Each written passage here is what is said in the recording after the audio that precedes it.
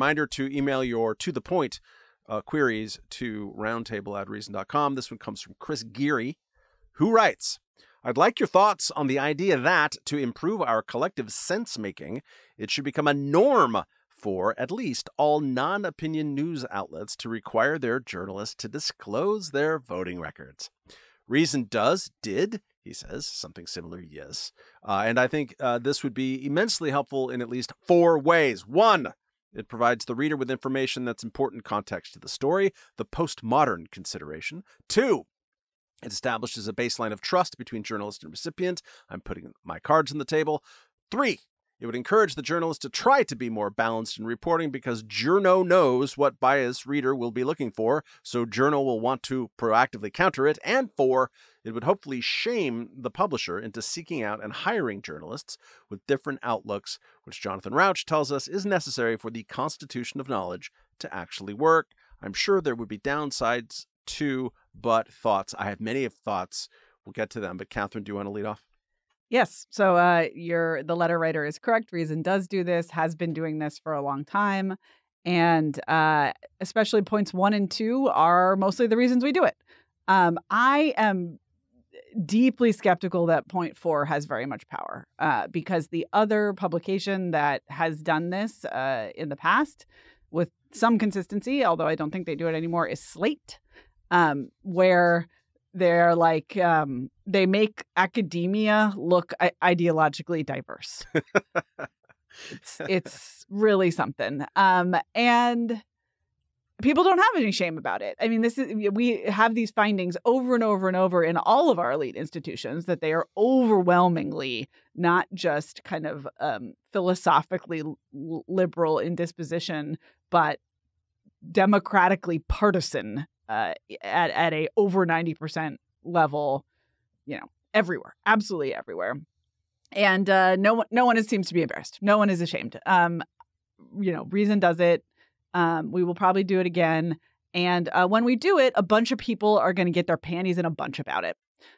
Because someone on our staff... because everybody at Reason votes for Norman Thomas, right? Someone on our staff is going to vote a way that they don't like. And even if in their text of their explanation, they say, this is the most grudging possible vote. This is being dragged from me by wild horses only due to a tiny reason why this person is marginally less bad than the other person or whatever. The brain poisoning of partisanship is so bad that people will say, look, I added up all the votes and, there was 1 Biden voter and 2 Trump voters and everyone else basically just screamed, into their answer. But, that means that Reason endorsed Donald Trump. Right. And that's I wish that people wouldn't do that because I don't think that's the point of the exercise. But what I think is the point doesn't matter. The whole idea of it is you put it out there and people do with this information what they will. So if I may, Matt, I want to thank you for introducing that awful feature to Reason. Yep. That came in when you darkened our door and pushed me as editor of the print magazine at the time to do it. What I found most interesting about the way we do it at Reason was that, people also talked about previous votes and then some other question, and that we bring in people in our universe that you wouldn't necessarily hear about. So it could be Penn Jillette or our, cartoonist Peter Bagg or thinkers like Stuart Brand, people who are adjacent to us. And that it just becomes an interesting discussion of what's going on during a presidential election year, but also what is a wide range of people, who are they voting for and why? That can be kind of interesting. I think what the letter writer is getting at, and this is a very different question, at the New York Times or, the Wall Street Journal or the Washington Post or, media that pretends to be objective, that would be genuinely fascinating, even if they just tabulated without giving the names. They can Correct. Anonymize the data and just say, like we polled X number of staffers who write on a daily basis, and this is the breakdown of who's voting for whom or who's not voting. I've met, and I'm struggling to remember any of their names, but that's because I'm struggling to remember all names at this point in my life. But I've met a bunch of high profile legacy media journalists who say, I don't vote. because I would be compromised somehow. I think that's stupid, but I kind of respect that. But I would love to see this. I don't think it can be interesting as a feature in publications like Slate if they were ever interesting. And it can be interesting. It is interesting in Reason style publications. But the most interesting thing would be in these other objective groups. And I would like to see that become a norm. I do love the weird reversal of cause and effect that comes in that line that you just mentioned, Nick. Like, I don't hear it as much anymore. And I guess I never thought I would miss it, but now I do. But it was a very, very common thing for journalists to say, I don't vote because that would bias me. Right. Which is both like, what? No, like the bias would certainly pre-exist the vote if you were biased, but also is true. Like it also is true that like if you commit to something, then you are more likely to seek out its positive attributes and downplay its negative attributes.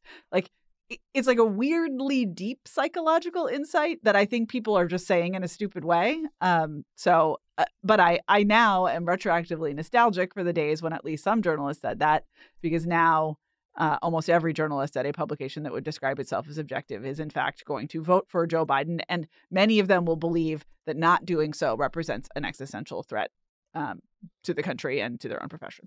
The other variation on this, which is good for a laugh, is when the Nation used to do this all the time, where they would, in every election, there would be a socialist, a Green Party, somebody who embodied everything they stood for, often named Ralph Nader, and they would always say, Ralph, we agree with you 10,000%, but this election is too important to vote for the person who perfectly encapsulates what we believe. So would you please drop out so we can vote for a candidate that we loathe ideologically, but obviously support with every fiber of our being? And they just do that on an almost regular basis, which is kind of funny. The Intercept published that exact piece about 7 or 8 days ago, without necessarily lionizing, Cornel West and Jill Stein, but saying, it's, what a team! It's too Could soon. they be co-presidents? That's so perfect. But I was going to say, Catherine, that I my lifelong not belonging to a political party is totally out of that same impulse. Like, I don't want to join anything because I write about this stuff.